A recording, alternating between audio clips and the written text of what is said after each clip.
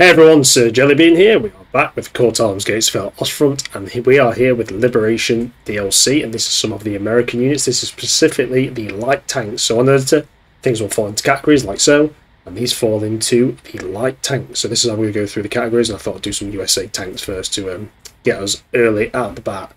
So what we're going to do quickly is just turn off the engines, because they're a bit annoying. It does mean we won't be able to move as much, but never mind. But, as you can see, all the vehicles are armed up, actually with bazooka armed troops, so you may see those symbols. So we're just going to go left for right. I've dropped them down, and I've been looking around at the new units and some really cool stuff. So, first we have the LVT-4. Now, you may remember this from the Pacific series. This is an amphibious transport mainly used by the US Marines, and as you can see, pretty cool thing, armed with two 30 caliber machine guns, quite a lot of ammunition. And it also has, it's got 50 calibers as well, I believe. Yeah, the 30 calibers are on the side, two 50 calibers. That's what I meant. The armour's pretty light, 12.7 being the max. It isn't going to take many hits, but you can carry up to 14 troops, so 6 crew plus another 8 troops. So it's basically an APC, but it's amphibious. It's obviously very cool looking. Not particularly useful. I wouldn't really use it much myself, but I do like the 50 caliber. As you can see, quite a lot of firepower, but quite a large target. It's obviously there for amphibious assaults, but something I would personally not advise using, but very cool to add. So, next we have the 76mm GMC M18 Hellcat. This is a tank destroyer, classed as a light vehicle, or a light tank. Obviously known for their pretty poor armour, but very good speed, speed 80, so it's very nippy. And as you can see, it's armed with a 76mm gun, but it's quite a powerful tank destroyer gun. It's got quite a lot of kick, and as you can see, it's got the armour piercing shells, it's got high HE, and it's also got smoke, which I love. And as always, armed with the mighty 50 caliber on top, which gives it a lot of firepower. And as you can see, this thing is quite a beast. It's got a lot of firepower. I'll just bump around through. Pretty good reload speed, and then obviously the 50. And I do like these American tank destroyers. Really are true tank destroyers, I'd say. Very light, but very, very quick. They will punch through most medium German tanks. They might struggle against some of the heavier stuff, but still, it's packing a pretty strong main gun. So you're definitely going to get some good fight. And the actual range of that gun, if we just have a quick look, is, I believe it's about one... I think I'm still on the 50 caliber. Let's move to the main gun. If we were to go on there, the main gun's range is just shy of 200, so it's got a very powerful long-range main gun. So that's fantastic. So the M18, the Hellcat, very known weapon system. This is their MLT and Hellcat late, and as you can see, it's just got a slightly more upgraded variant of the gun and different ammunition. As you can see, it has some H factories, a high-velocity armour-piercing rounds, has the smoke and has things. So it's just basically a more upgraded version of the Hellcat. And the armor's the same, and the speed's the same. Fantastic, and as you can see, it's got a cool-looking muzzle brake on the tank, which I really like. So yeah, two very good tanks, or tank destroyers. Obviously, go for the late version if you can get it, but still, the early version is fantastic. And obviously, the bazooka icons are still there. Next, we have the M24 Chaff, which was kind of a later war tank, I believe, the Chaff.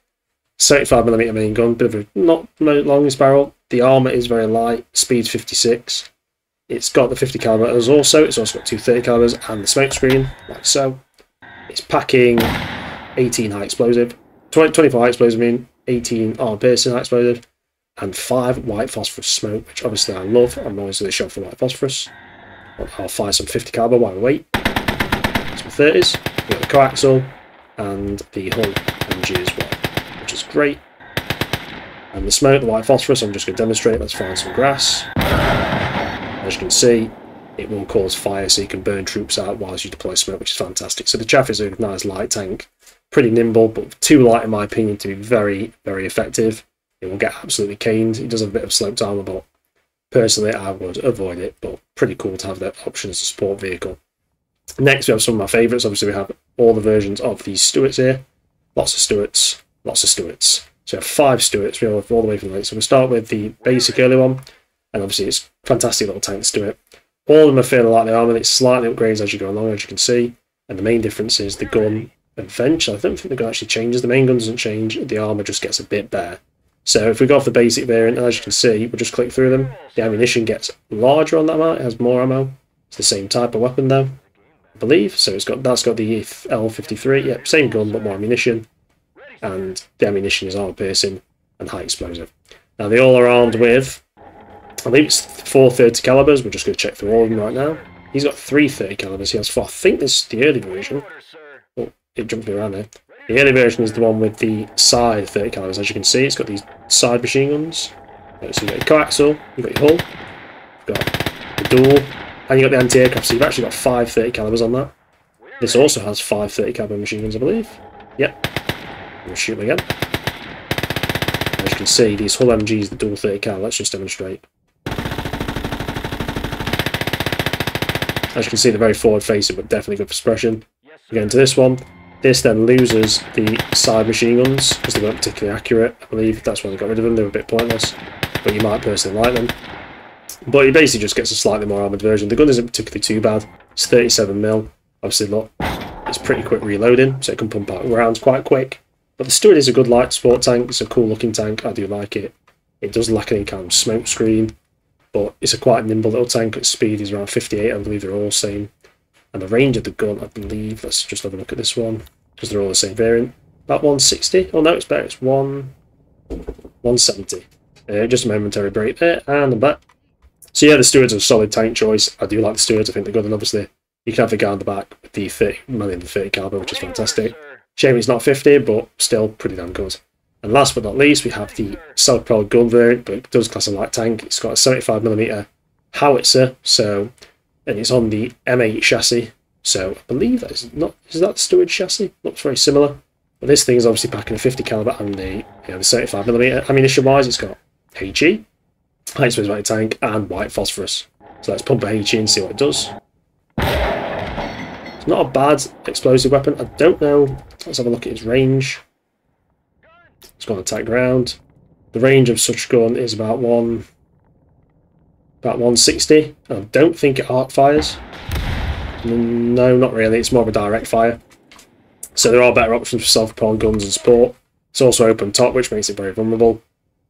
Armour's not too bad on the hull and the turret, but still, it will get punched through.